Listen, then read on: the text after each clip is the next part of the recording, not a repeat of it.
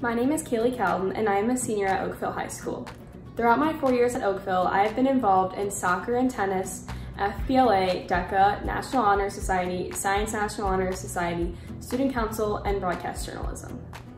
What I will remember most about my time at Oakville is both the big and little things, from being in the homecoming parade on the tennis float and scoring goals on the soccer field, to just eating lunch in the commons with my friends and having classes with my favorite teachers, especially Mr. Bussi's AP Psych class. After Oakville, I'm headed to Mizzou to study business administration as a member of the Cornell Leadership Program, a program of 25 freshman business majors that have the opportunity to travel and experience the business world at a whole new level. I hope to someday receive my MBA and become a financial analyst. My experience at Oakville has not only prepared me academically for my future career path with numerous AP classes, resources, and teachers I will never forget, but Oakville has also taught me how to be a kind, accepting, and well-rounded student and person, and I will carry those traits with me for the rest of my life. My message for the rest of my class is just to remember that we're all in this together.